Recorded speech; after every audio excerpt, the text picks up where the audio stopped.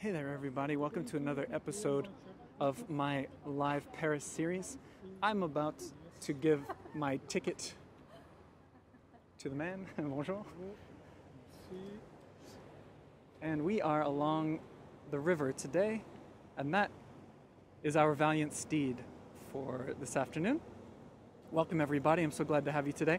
Today it's the River Seine Cruise, or the Seine River Cruise, either way you want to say it. I can see all those names popping up thanks to my live viewers. Otherwise, if you're not live, I guess you're listening to me on the replay right now. But welcome to episode number 48, if I'm not mistaken. And this is the Seine River Cruise. I'm excited. So there is a company called waterways, and they've got this series of sort of water taxis slash tourist cruise boats that go around every 20 minutes or so. They'll pick you up, and it's a hop-on, hop-off situation. And this is the one that we're going to hop on. And there are 9 different stations along the way, or stops. In French, they call them les escales, 9 escales. And you can hop on and off all day long, and you buy a 1-day subscription or a 2-day subscription. Juan Alba says, hello, Captain Corey. Ahoy to everybody. There's the Louvre there. So in a moment, we're going to pop on this boat. Let me show you what's behind me. What we saw for a second earlier. We're at the station here in front of the Orsay. Paris, Orléans, those are the 2 cities that this original train station would have served as far as the different terminus points. That's why you'll see the P and the O initials there all along Gare Orsay, which is now, of course, the Musée d'Orsay, the Impressionist Museum. Hello everybody, good morning. I can see all those lovely well wishes. I can see the live viewers filing in. This is the Seine River Cruise. We're going to have a great time today. And we're waiting for everybody to get off the boat. Little bit of history here because we're going to see some beautiful monuments from the water, of course. This was opened in 1900 as a train station. Nope, they're ushering us onto the boat. Here we go. Da-da-da-da.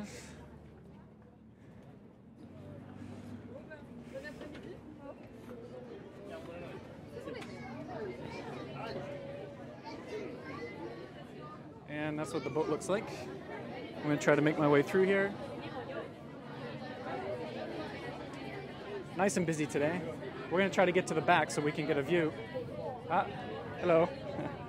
Hey! Here we go. Okay, so in the back you can get a view, and we're going to jockey for position here. It's crowded today. Everyone's into the boat idea.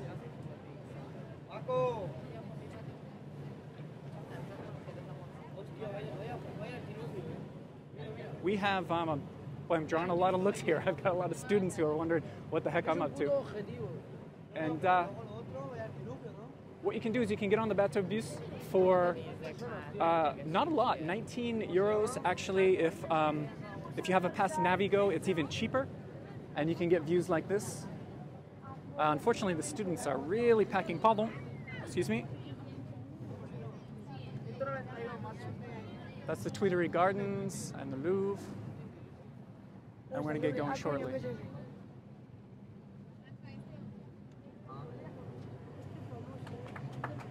That's the boat.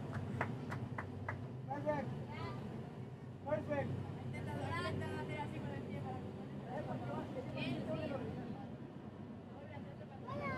Hi. Yeah, it's live on Facebook. On Facebook, we live, on direct, live. You are famous? A little bit. They asked if I'm famous, I said a little bit. Instagram? You want to say hello? Instagram? Hello. Where are you from? Spanish. From Spain? Ah, Espanol. Super. Your first time in Paris? Yes? This is a good way to see Paris. It's the best way.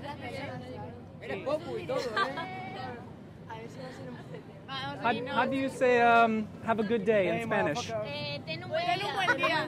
Ten un buen día. Okay, there you go. Okay, bye, thank you. Bye.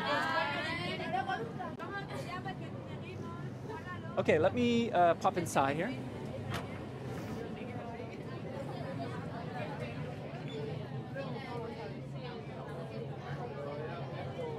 So we're just waiting for the rest of the people to get on the boat here. It'll take a second. I can feel that we're about to move.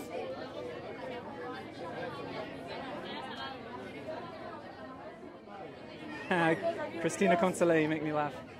Here we go. Everybody wants to say hello. Hello. Happy bunch today.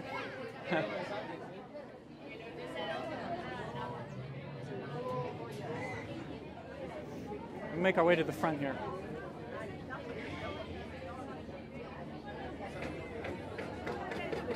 Oop.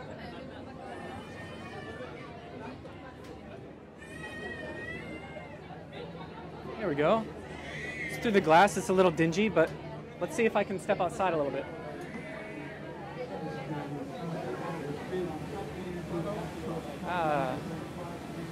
There's the Orsay.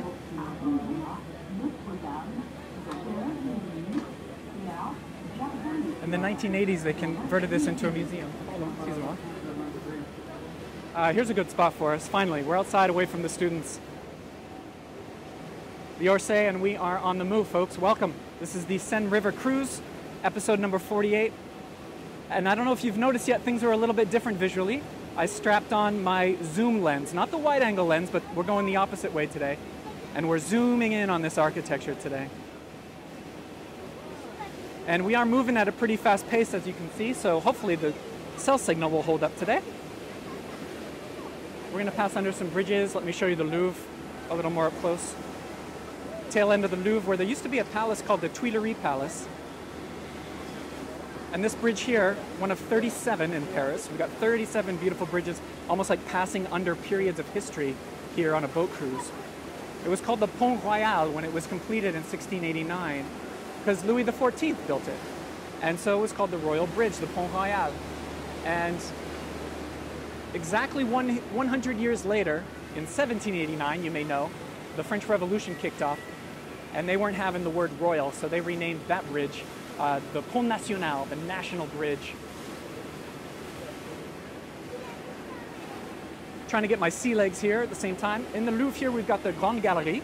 That's where the Mona Lisa is and the Italian Renaissance paintings. When Henry IV, one of the great monarchs, resided here and actually built this gallery, his young son, future Louis XIII, King of France, was running around shooting animals inside because the king thought, I'm going to train my son to hunt wild game. And they released wild animals running through the Grande Galerie, and young Louis XIII practiced his shooting skills inside, if you can believe it. Sandy says she's loving this. I'm so glad.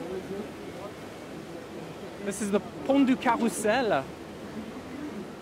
We also have the Arc du Carrousel on the other end.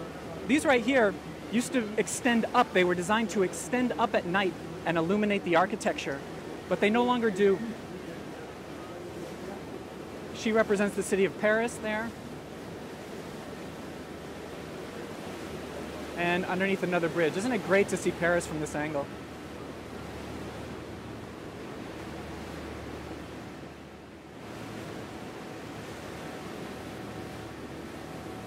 And that's where we're headed. If we could get a little bit of sunlight today, I'll be psyched.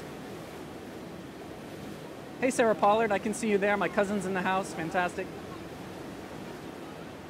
Maria feels like she's actually there right now. That's great. I love all these comments, folks. Thank you.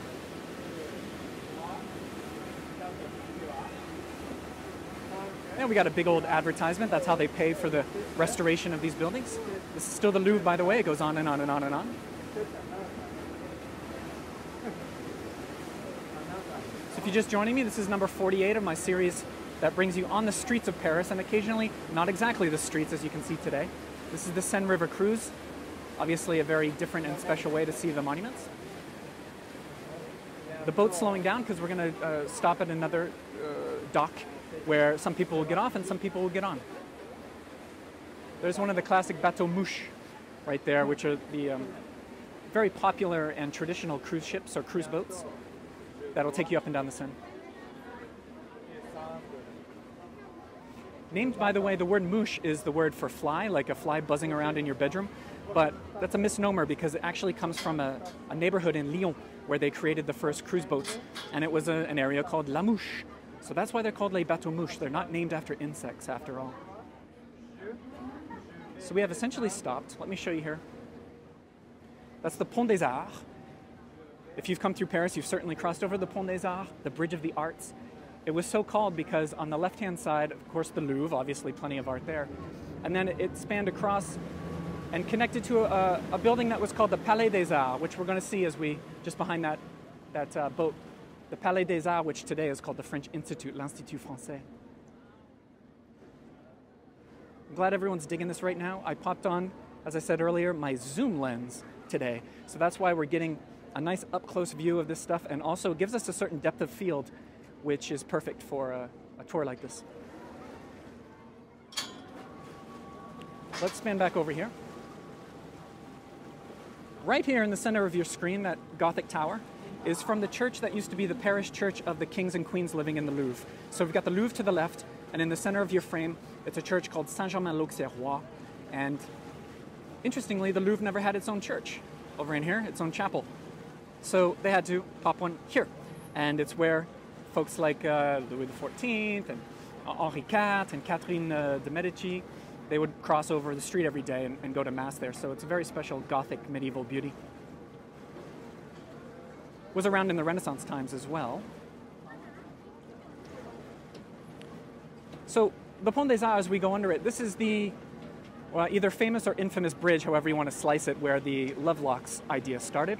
Nobody knows exactly where the lovelocks came from, where that concept originated. Some say it was in Eastern Europe, or it was a novel written over there and people brought it over here. But at any rate, starting in about 2008, fairly recently, people started coming here and popping padlocks on there and throwing the keys into the river, which can't be very good for the river. I don't even want to know what's down here on the bottom of this waterway.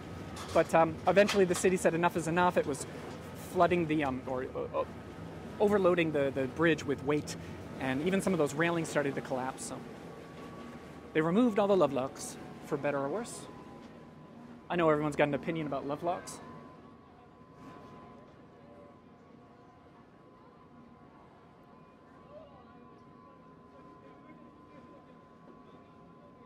The banks of the Seine here, actually in the 1990s, were officially recognized and classified as historic monuments or World Heritage sites. So you have this UNESCO organization, right?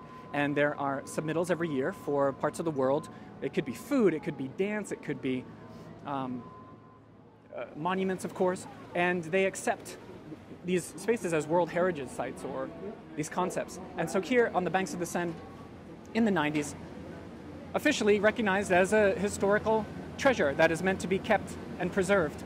And I think on the UNESCO site, they actually officially call the banks of the Seine, they refer to it as the place where successive layers of history are harmoniously superimposed, is the line. So isn't that nice? Harmoniously superimposed, all these layers of history.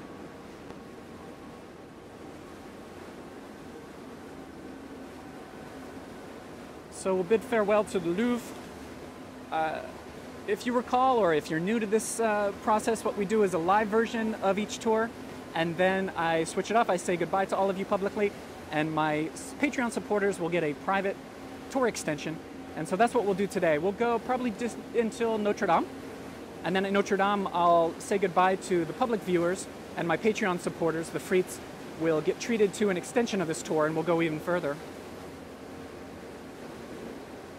So yeah, let me show you real quick. We don't want to miss this. This is the Pont des Arts. Used to be private, and you'd have to pay a toll to go across this. But now it's just a beautiful pedestrian footbridge.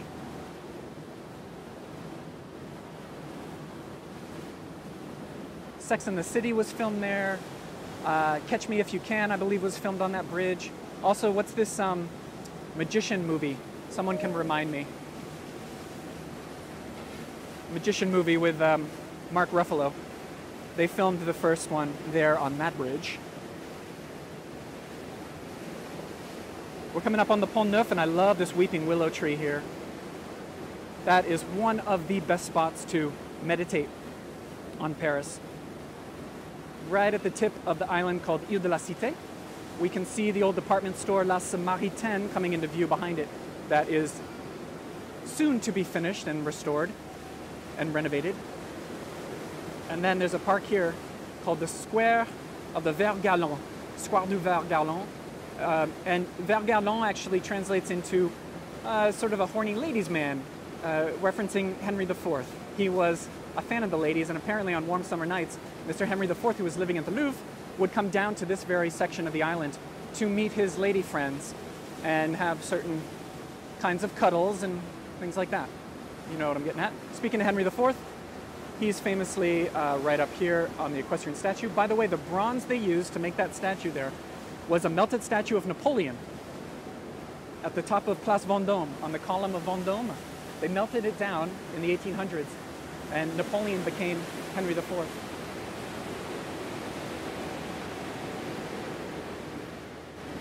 Ile de la Cité here, let me give you a shot of it. The famous faces of the Pont Neuf. Sorry about that. There we go, a little bit of camera work, Corey, you can do it. 384, if I'm not mistaken, of those sculpted heads. And they didn't clean the windows this morning, so let's not film through the windows today.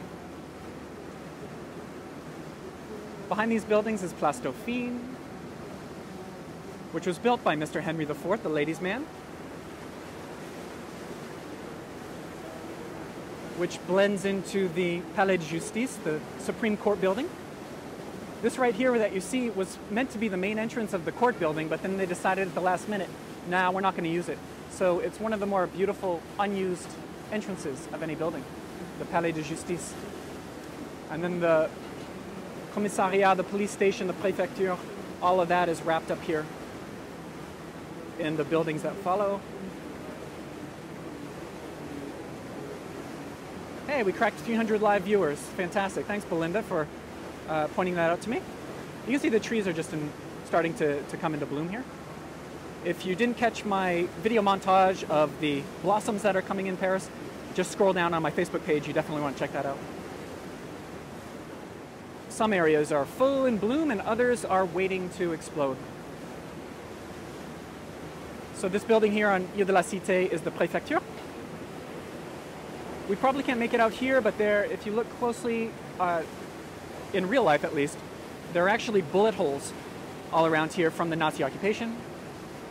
When the French resistance took over this building, this right, what you're looking at in August of 1944, the first building that the French resistance took over to start the liberation of their city. So pretty iconic and pretty important building, the Préfecture. And if those statues could talk, imagine what they would tell us about the liberation and the occupation. We got a bridge here with the big old N for Napoleon.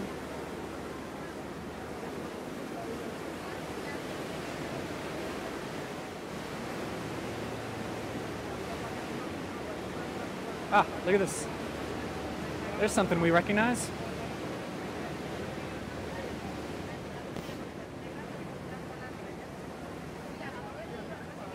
Ah, Dreama Perry's here. Hello, Dreama. It's so nice to have you live. I appreciate it. I'm sure some of your followers, the Dreamettes, might be tuning in as well. And this is a special day. Look at the sun coming out just for you, Dreama. I'm sure the sun is just for you at that moment. That's fantastic. So Notre Dame, obviously. Leslie Sams just said that her dad took part in the liberation of Paris. That's incredible. Thanks, Leslie, for adding that. What a hero that guy must have been.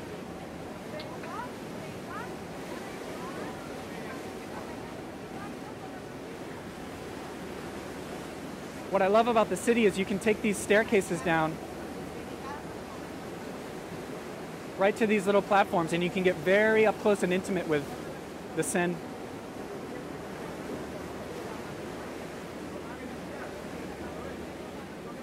Hello, Montreal. I see you there. Thanks for joining. I appreciate it. Share this on your page right now if you're really into it and you want to spread the love. We can grab a few more live viewers, maybe.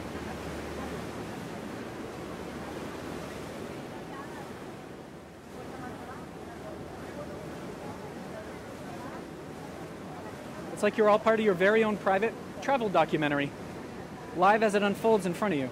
It's pretty exciting.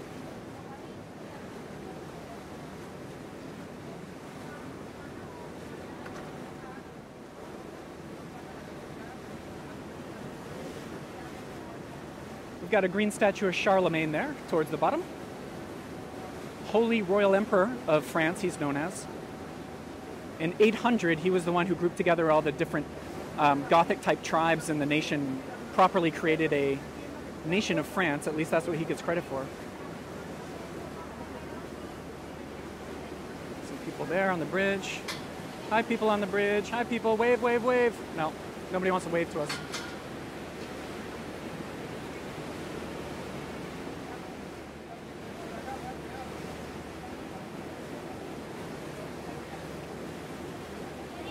Okay, so there's going to be a stop here where people are going to get off and some people are going to get on.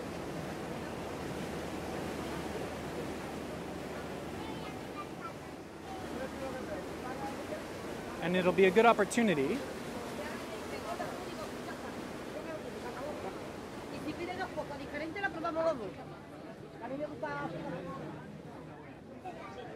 pardon, excuse me.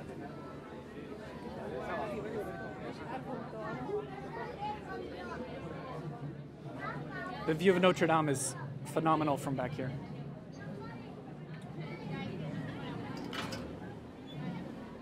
Here we go. Álvaro, ven para acá.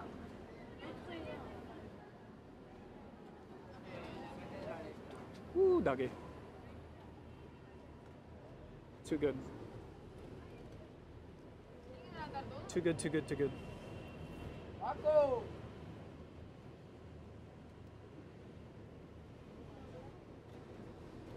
¿Te llamas? Sorry? What's your name? My name's Corey. Corey. French Fry in Paris. It's my Facebook, French Fry in Paris. Okay? You look for it. I have a lot of videos about Paris, a lot of videos. You like it? French Fry in Paris. I don't know if these Spanish students really understood me, but look at that view. So, listen, we are going to. Hold on. Oh, it's way too crowded here. It's way too crowded here. Whew, sometimes it's all about logistics. So let me show you the view here, because I'm going to sign off on the public tour, and I'm going to continue with my Patreon folks. So just let me give you we'll finish up with this view. So this is from the Bateau Bus. You can hop on and hop off for 19 euros, even less if you have a Pass Navigo.